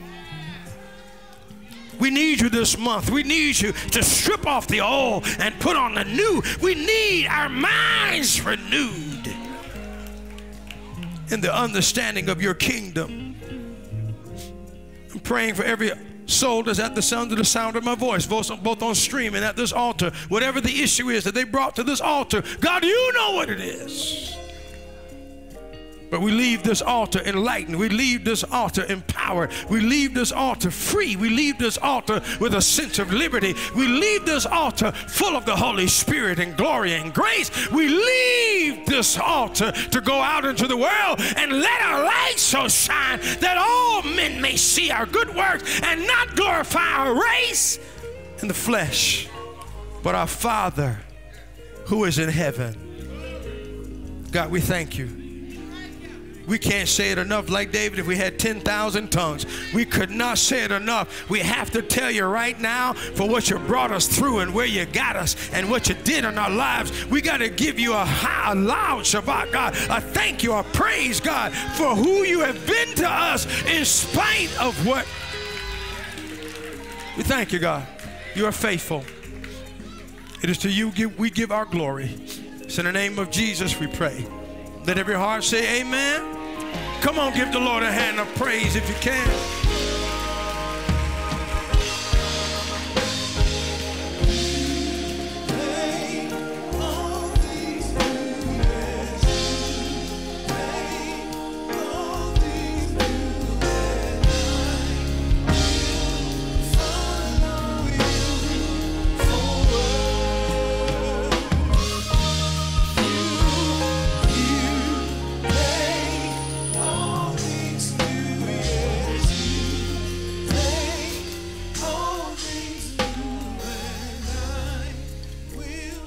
All right, now,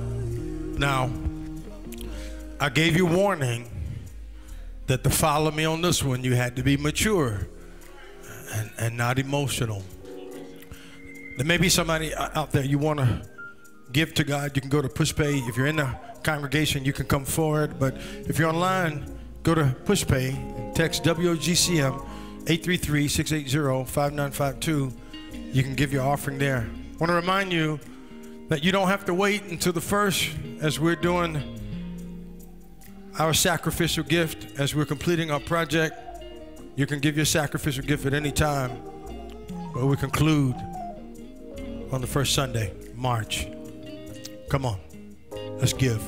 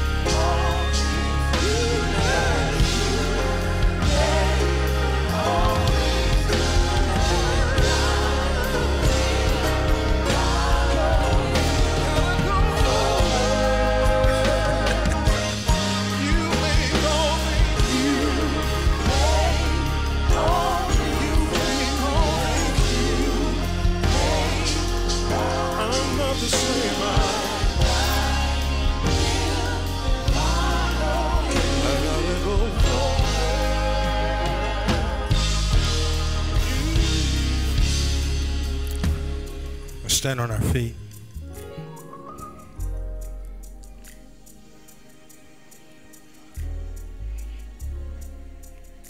Father, we thank you for the sacrificial gifts that have been given, for the faithful hands that trust you, give into your kingdom, for the upbuilding of your kingdom. Open up the windows of heaven according to your word and pour out blessings that they don't have room to receive. We don't have room to receive. God, we ask for wisdom, that as we receive these gifts, that we will continue to use them for the upbuilding of your kingdom. Thy kingdom come, thy will be done in the earth as it is in heaven. Thank you, Lord. Let every heart say amen. Could y'all give me just 1 minute? We have some, communion. I forgot. We got communion, and then after communion, we got a presentation.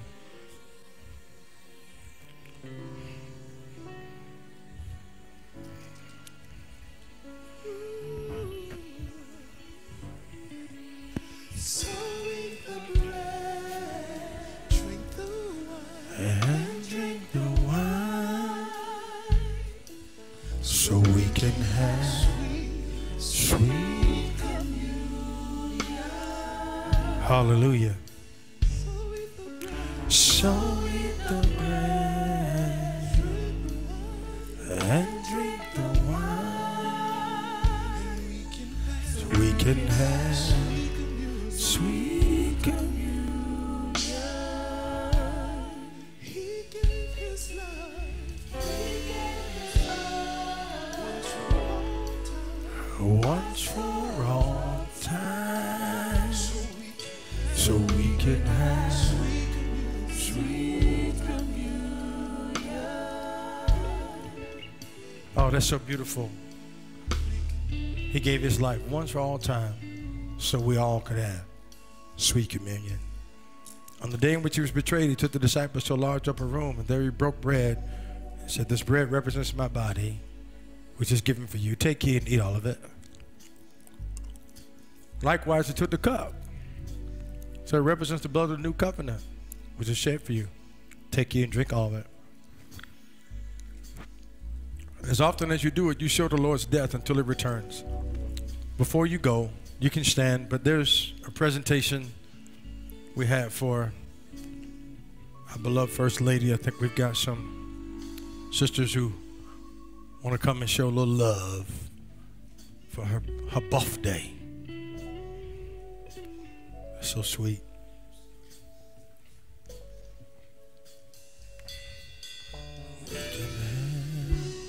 Sweet communion. Oh. Come on.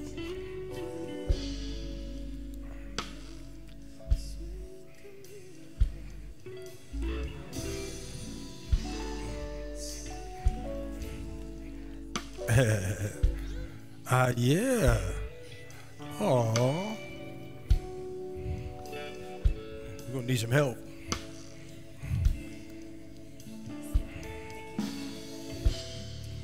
All right, well, we just want to tell you thank you for being who you are, First Lady. One thing about you that we know for sure is that you are genuine, you are real, you're authentic.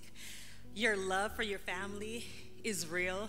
The conversations and fellowships that you have with us is real. You are real and true to yourself, and we're so grateful for that. This month is Black History Month. Everyone is celebrating and probably reciting Phenomenal Woman by Maya Angelou. But we recite and declare Virtuous Woman to you, because that is who you are 365 days a year, not just for 28 days. So this year, we just want to pray and ask God to answer many of your prayers this year, that he'll give you health, that he'll continue to give wisdom to you, strength, understanding, peace, and most importantly, you will never go without his presence. So we ask you to accept these gifts from us, and that you will enjoy it, and that we love you with all of our heart. Happy birthday.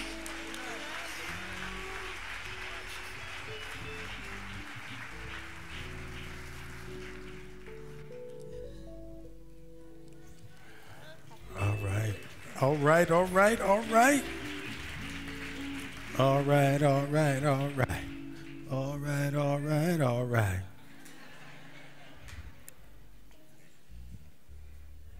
Good? All right.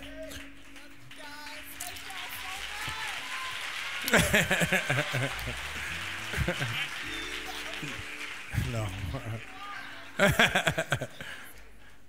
Look. Yeah, no songs. No songs. We'll be here 20 more minutes. No song. Listen, God bless you all. Is there anyone that wants to become a member? If you want to join our church, raise your hand if you want to join our church. All right, we got a hand right there. Brother, I thought you already a member. You know where to go. All the counts in the rear, all right? All right, God bless y'all. Much love to you. Good day.